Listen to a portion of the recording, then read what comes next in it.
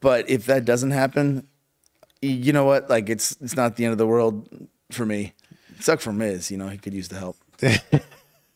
Just ask him. He's really good at wrestling too. Oh yeah, yeah, he is. No joke. He's really like elevated himself, like, and become a star. You know, he's the most underrated person on the WWE roster, in my opinion.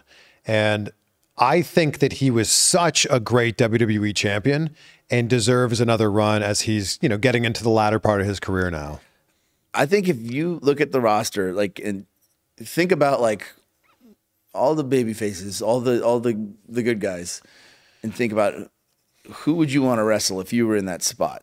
Like the most hated person, like the person that's the best at riling up the crowd, that would be the most satisfying for people to see you beat the crap out of. It really would be him. And that's to his credit, because it's not an accident or a mistake. It's him being self-aware and doubling down on his what makes him the shiniest, as I like to say. So what do you think is his shiniest quality? His authenticity. And he is a product of professional wrestling, like we all are, plus reality TV and his environment. And he had to fight for what he got and fight for attention on reality shows, which, if you don't know him and are in large groups, can come off as abrasive. And I think that is shiny. It's not necessarily like something that you would like want your kid to be or teach someone, but in his case, it's him realizing what he has and emphasizing it, like turning the volume up on his authentic self, I think is something that tons of people don't do.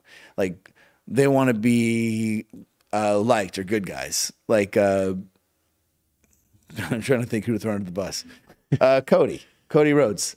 He's got a star quality.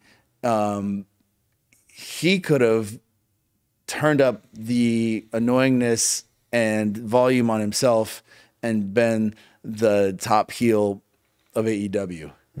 But he didn't, because he wanted to be loved, liked. Yeah, there was a part there where he was getting booed. Oh my God. He could have leaned into it.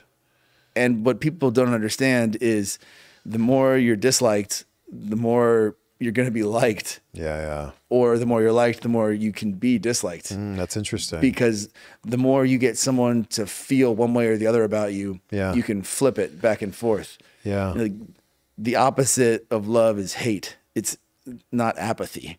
You know what I mean? If people are quiet, they don't love you or hate you. You can't make them one way or the other. Yeah, I mean, if the crowd's doing nothing, then you've got a real problem.